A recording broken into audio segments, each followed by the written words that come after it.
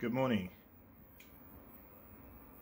Here is my desk after a heavy construction phase.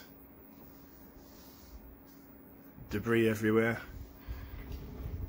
Even the logbook has been neglected for the last couple of days, and the object of all the activity is in this box.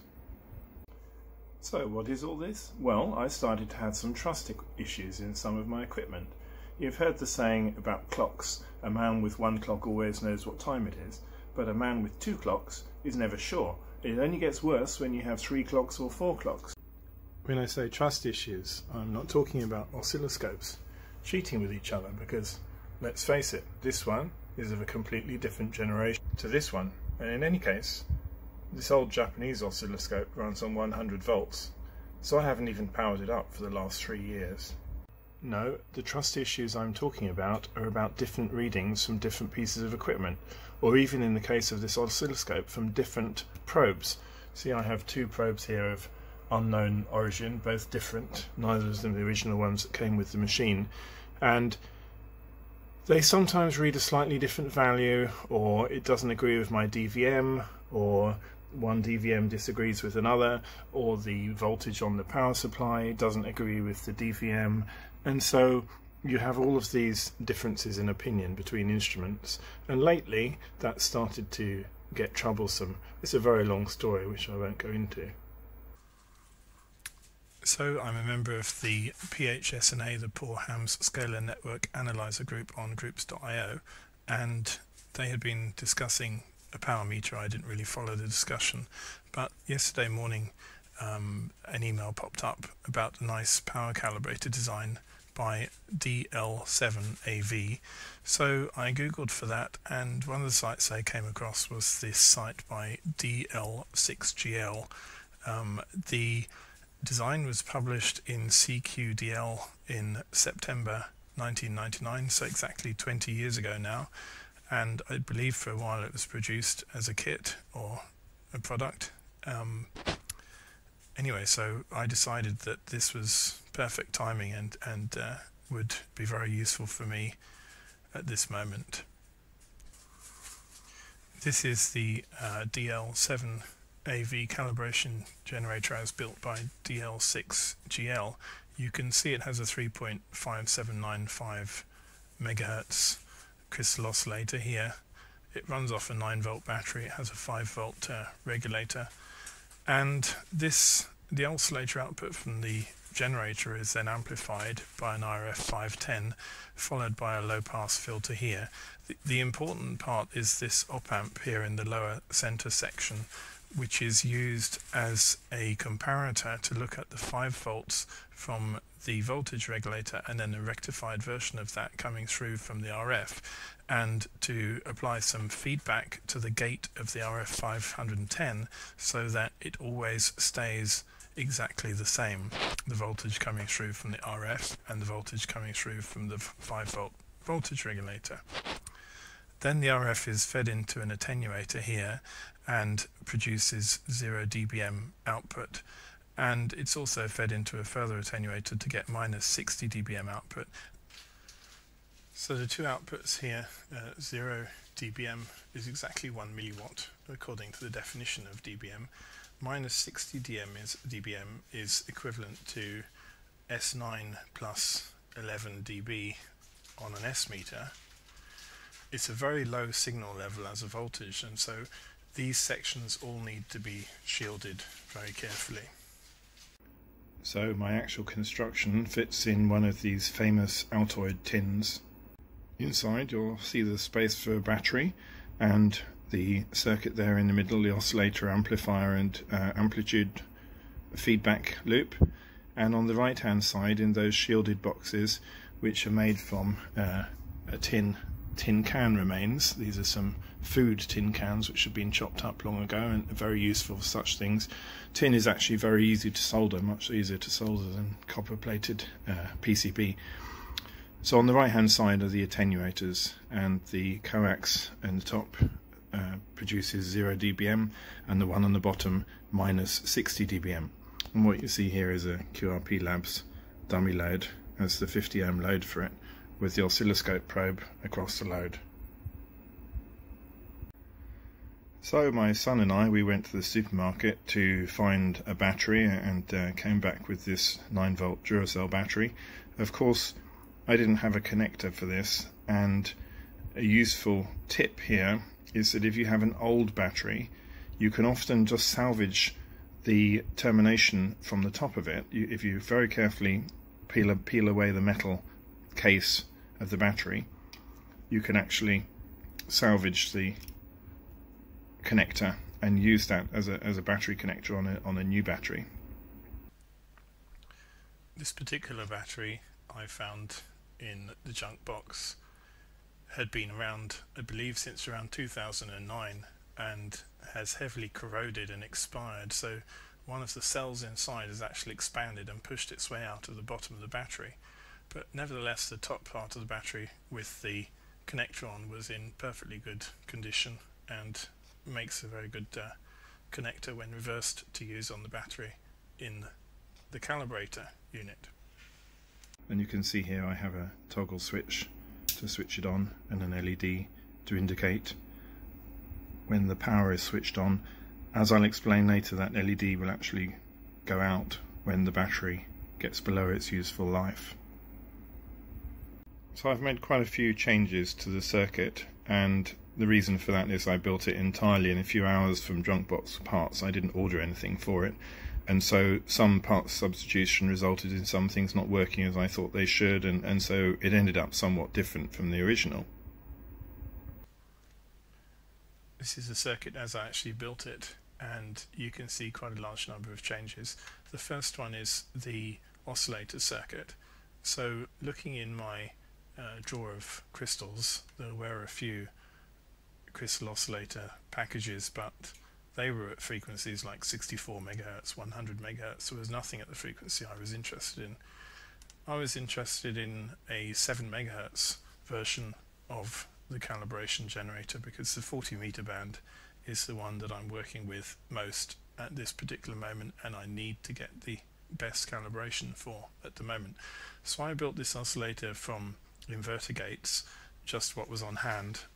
So I created an oscillator using a 74AC86 exclusive OR gate, which I happen to have in the junk box. Anytime you can create an inverter with a gate, then you can create an oscillator, and you can do that easily with an exclusive OR gate by just connecting one of the inputs to 5 volts and using the other as the input to the inverter. I've used this particular circuit a number of times and it always works reliably.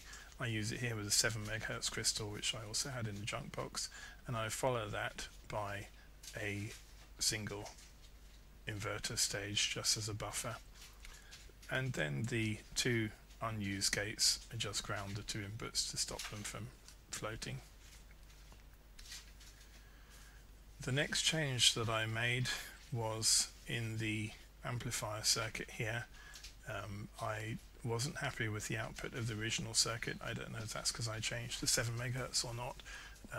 I just changed it to a circuit that I knew, which was I've just put a choke here in the gate circuit of the RF510. 23 turns is not critical, it just happened to be one that was already wound in the junk box. I've then followed that with a low pass filter, 7-element low pass filter, which is just the QRP Labs low pass filter kit, but built ugly style rather than on the PCB. I also found during later performance testing that the LED here, which is supposed to go out when the voltage of the battery falls too low, I found that I could actually put 2 more diodes in series with this LED and have it extinguish completely at a voltage of about 7.2 volts. Now below 7.2 volts, and I'll come on to these measurements in a moment, the regulation of the feedback loop stops working, and so the output starts decreasing. So anywhere above 7.2 volts, and I measured all the way up to 20 volts supply using the power supply, anywhere above 7.2 volts the feedback loop keeps the output precisely at 0 dBm, but below 7.2 volts it starts to drop. So I changed this resistor, I made the resistor lower, and I put these two diodes in series so that the LED lights brightly but then goes out quite quickly when it approaches 7.2 volts. So it'll be a very good indication on the battery powered unit of when the battery needs to be changed.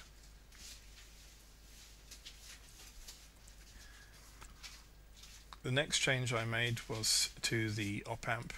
I didn't have an LF356 that the original circuit used, but I did have this CA3140, which also has a very high impedance input. It's a CMOS op-amp, and so was suitable for use in this circuit. Anything with a CMOS input should be fine. I made a change at the output here because I wasn't happy with the fact when I looked at the output on an oscilloscope there is some residual level, some 7 MHz sine wave superimposed on this output with some distortion, and so I added this extra stage. I broke up the feed to the gate of the RF510 by putting in this extra integrator stage with a capacitor here in the middle. The result is that the voltage at the end here, the DC voltage at the end, is has a very almost no RF on it at all. It's just pure DC. I felt that the original RF that was superimposed on the output here of the integrator would probably not do any good to the signals going through or the regulation. At least it couldn't do any harm to break that and put a capacitor inside. I used 1N5819 diodes just because they're Schottky diodes that I have a large number of because they're used in the QCX 5-watt transceiver kit, so I happen to have them on hand. I didn't make any attempt to match the parameters or anything fancy like that. Similarly, the voltage regulator I've used is just the basic 78LO5. I haven't used a more precise 5-volt regulator. Now the resistors I used in the resistor network here, I found unfortunately that I didn't have all those values in the resistor box. I do have a tray of 1% resistors, but the values available were quite limited, so that isn't actually a problem. I went back and started just synthesizing the values, so you can make up resistor values by putting resistors in series. You just add the values together, or putting them in parallel. In parallel you take the reciprocal of the two resistor values and add them together, and then take the reciprocal again. As an example, I didn't have any 180 ohm 1% resistors, but I did have 220 ohm and 1000 ohms. So using the formula here, 1 over 220 plus 1 over 1000, and taking the reciprocal, I get 180.33 ohms, which is much closer than 1% to the value of 180, so it should be satisfactory in the circuit. I was able to do a similar thing to get all of the resistors that I needed from the resistor values that I happen to have in my junk box. Just some playing around in the calculator is all that's required, and so by either using series resistors such as the 620 ohm here, or parallel resistors such as the 180 ohm, or various combinations of serial and parallel, I was able to get very close to all the values which I needed. Similarly, the 3.3 megohm resistor, I didn't have any of those, but I did have 6.8 megohms, so I just put two in parallel to get 3.4 megaohms. Slightly different from 3.3, but it's not a very critical part of the circuit. Other than that, the circuit is pretty much the same as original. I have a 9-volt battery here, an on-off switch, and the 0 dBm and minus 60 dBm outputs. I put shielding, which is indicated by this red dotted line here. I put shielding around 4 different compartments, and so the way I did that, you can see I start here constructing with the tin sheet cut with a pair of tin snips, This is the 0 dBm attenuator already assembled here, and then I started filling in with more compartments. So I've got a total of 4 compartments just as the original, and then I soldered lids onto each compartment individually. So there's a very good RF seal between the compartments. I'm not actually convinced that that level of overkill is required, but it doesn't do any harm. I always say you can never have too much decoupling or too much shielding in RF circuits, and particularly when you're doing a home brew project, you don't really need to worry about cost. So let me show you how well this thing works, and I was actually very surprised. We'll switch it on and have a look here at the oscilloscope. And you can see here the amplitude around 630 millivolts. That's across a 50 ohm load. So now how do we convert that to power? We use Ohm's law, current equals voltage divided by resistance, and also we use power equals current multiplied by voltage. If we substitute those two, we get power equals to voltage squared divided by resistance. However, this voltage that we require is the RMS voltage. The oscilloscope showed me the peak-to-peak voltage. Now my particular oscilloscope does have a RMS voltage facility, but many don't, and so it's very easy to just read off the screen the peak-to-peak voltage. I got around 632 millivolts. We have to convert that now into RMS, and the way that I like to think of this is just flip the lower half of the sine wave up onto the positive axis here, and then we have to calculate effectively the area underneath the sine wave half segments to get the RMS voltage. And it turns out that through the mathematics that the peak voltage here is half the peak-to-peak voltage, because I just flipped that lower half of the sine wave onto the top here, and the RMS voltage is 0.707 times the peak voltage. 0.707 is actually 1 over the square root of 2. Putting all of that together, power equals V squared over resistance, which is the peak-to-peak squared divided by 2 twice, because I'm squaring it, and square root of 2 twice, because I'm squaring it. And when you multiply all of that out, square root of 2 times square root of 2 is just 2, so 2 times 2 times 2 is 8, and putting in the resistance value of 50 ohms, I get a very simple equation here which I remember in my head, but this is just showing you the derivation. Power is equal to voltage squared divided by 400, where this voltage is peak to peak. So that's a very easily formula to remember and to use. Every time you have a peak-to-peak voltage from the oscilloscope, just square it and divide it by 400 to get the power. So putting it into our example, with 0.632 volts, square it divided by 400, it comes out to 0.001 watts, very close, which is actually 1 milliwatt, which is the definition of 0 dBm. So surprisingly, because I say surprisingly because nothing I build ever usually works that well first time, but when you look at the output on the oscilloscope and see 632 millivolts, that is exactly 0 dBm, which is what we were hoping for.